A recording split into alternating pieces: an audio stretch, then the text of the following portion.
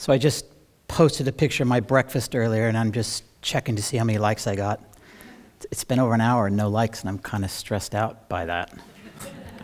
Do you ever wonder why that happens to us? I mean, we spend lots and lots of time on social media. We share our lives. We share everything that happens to us, and we crave the like. We crave the activity. We crave some kind of attention. And what we don't necessarily understand is that social media was designed that way. And while we may think that we have control over everything we do, we have control over our thoughts, over our moods, over every minute of our life, sometimes we just give that control away to somebody else. With continuous exposure to a thing becomes continuous influence of that thing on our lives.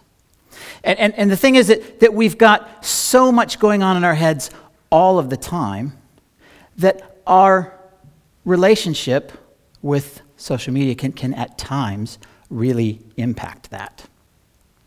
So what I want to talk to you today is mind control. So have you ever thought about perhaps somebody else controlling your mind? Because you see, the way that our brains work is we've got a whole bunch of chemicals swirling around all the time. We've got dopamine and oxytocin and cortisol and a host of others.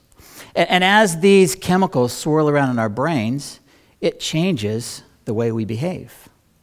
And the thing is, as we interact with various tools in our life, various social media platforms, even various people, that brain chemistry then kind of starts to change. And we end up giving away a little bit of control.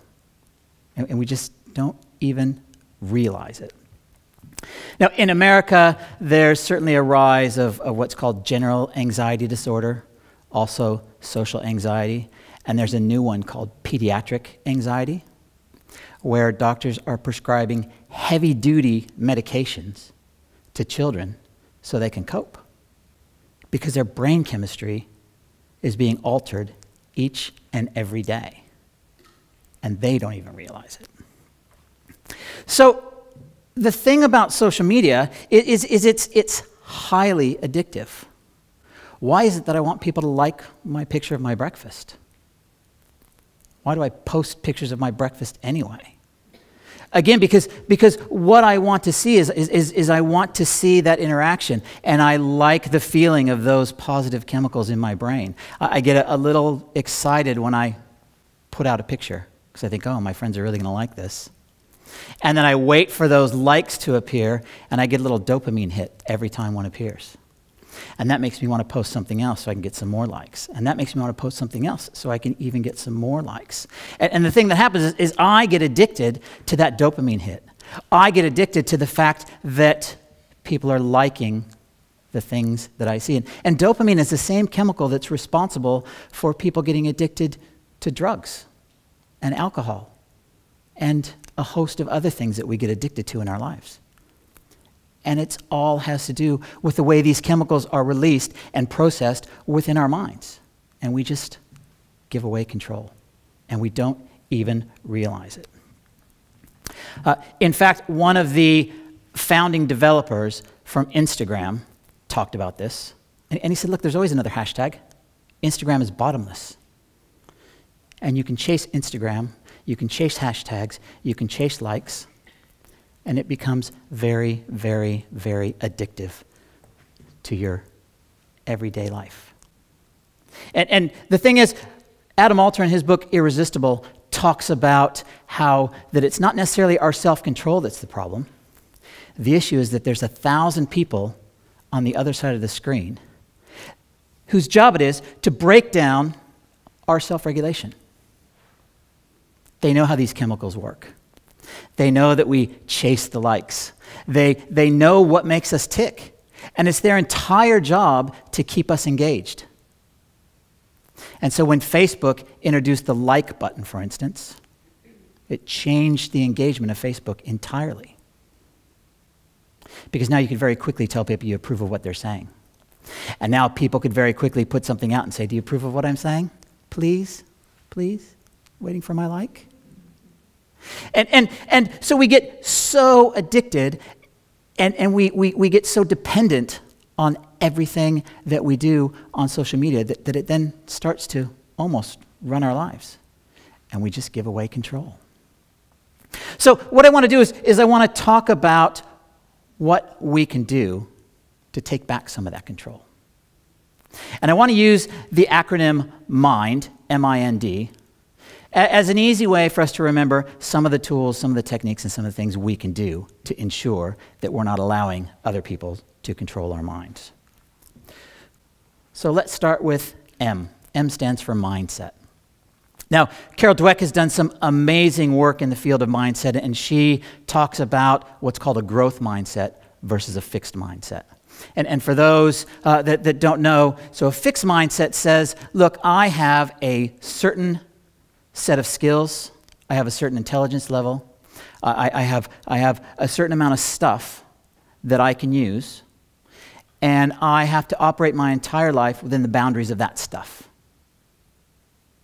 And so if there's something that's difficult for me and I fail at it, that's okay because I just don't quite have the skills or the intelligence or the stuff.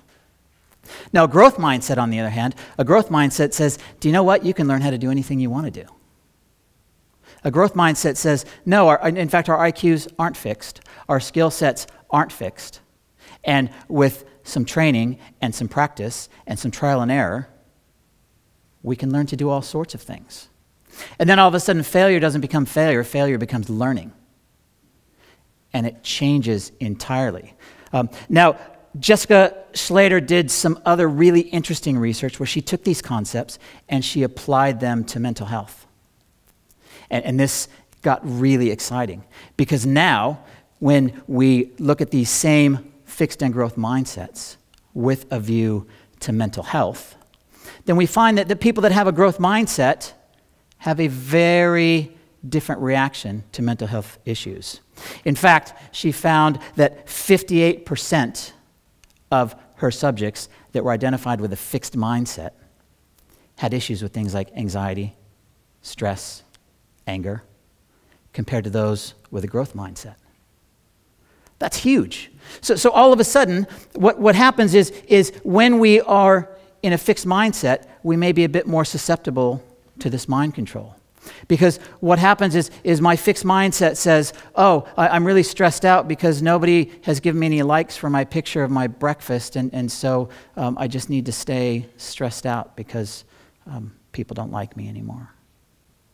And then we develop these talk tracks that go on in our head, and these talk tracks are very fixed mindset talk tracks. And it's a little man or woman in your head that's got a label maker in one hand and a bullhorn in the other, labeling everything you do and then screaming out and telling you all about it.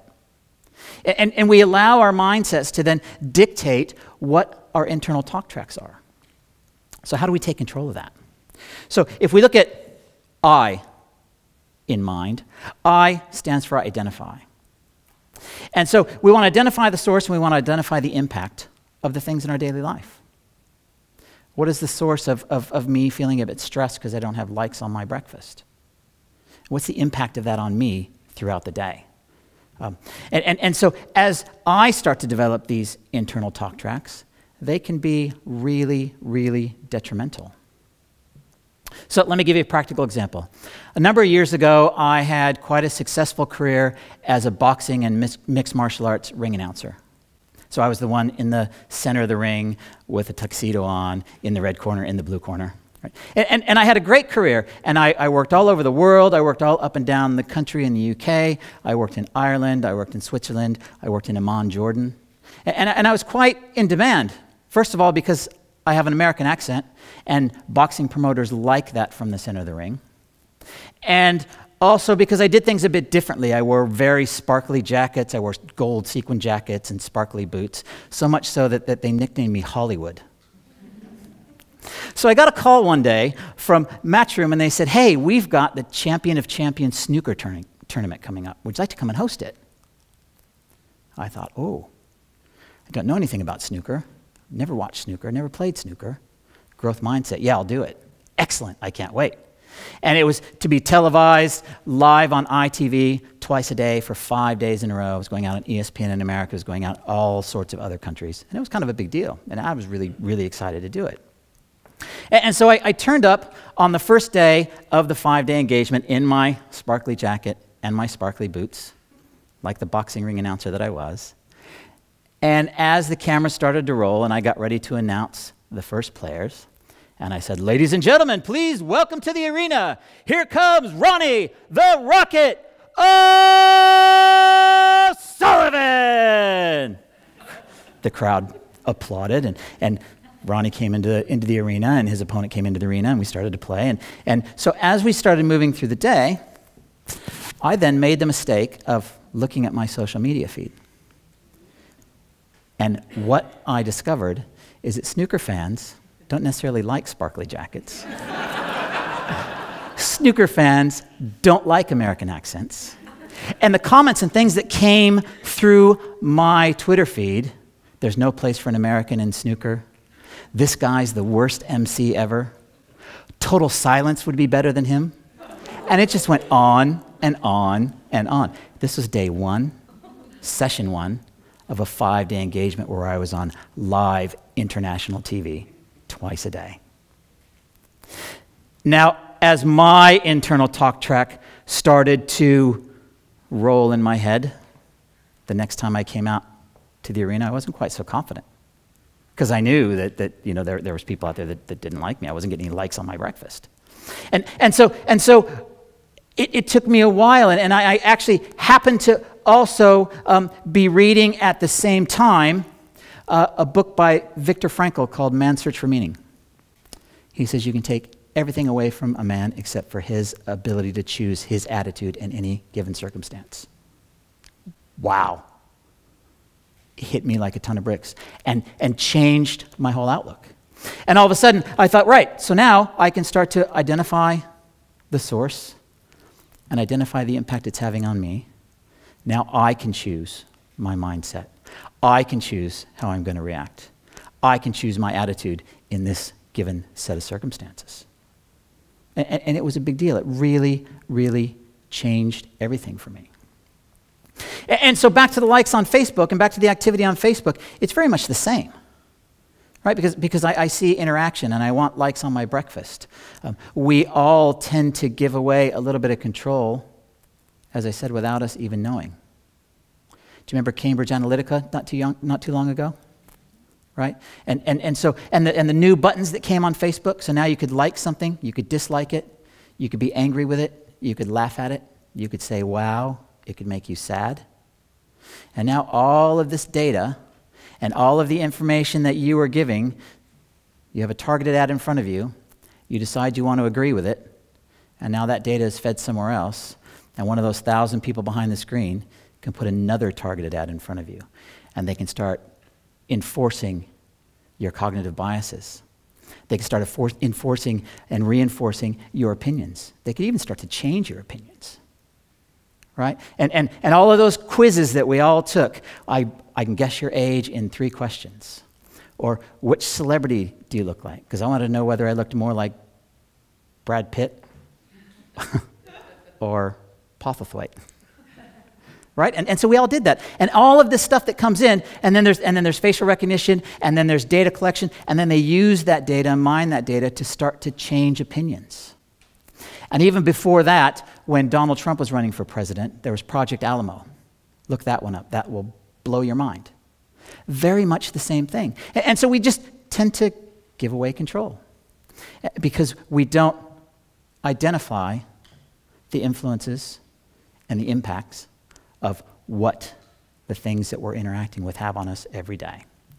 So the N in mind stands for note our reaction and note our response.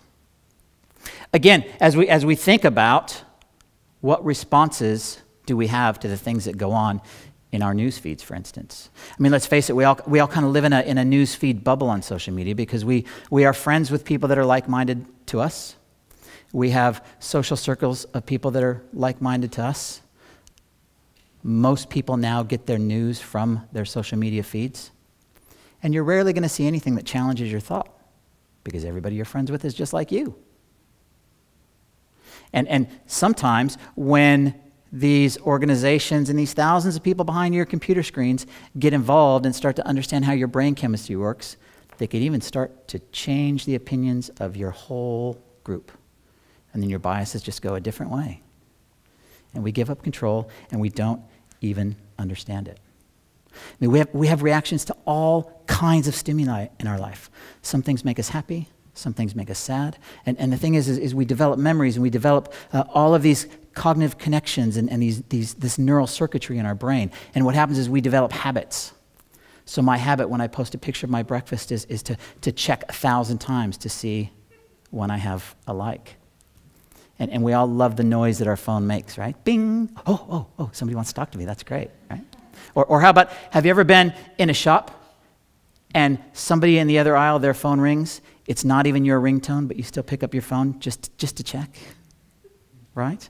And so we get these habits. And the thing is that as we develop these habits and we develop this neural circuitry, then we can very easily be led, and we can very easily move in any direction that people with this knowledge want to take us into. And so how do we change all of this? How do we change our reactions? Because social media, let's face it, it's not going anywhere. We're only going to become more dependent on it as the years go on. It's only going to become more invasive, right? When Facebook first came out, it was really fun. Again, in the book Influence, he says that now it's a weaponized version of itself. And it's true. And we just expose ourselves to it, and we allow to be influenced. So as we start to identify what's going on, as we start to get the right mindset, as we start to identify the impact and the source of that information, as we start to note our reactions, then all of a sudden we can start to take a little bit of control back. And finally, we can then determine our action. Because I'm the one that's in control of my mind. Because I'm the one that's going to be in control of my interactions with social media, and I'm the one that's going to be in control of how I react to these things. And, what about my breakfast? On second thought, it doesn't really matter because I am the one in control. Thank you.